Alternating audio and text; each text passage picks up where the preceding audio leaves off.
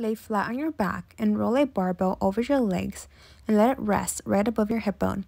Consider using a pad to cushion the weight against your body.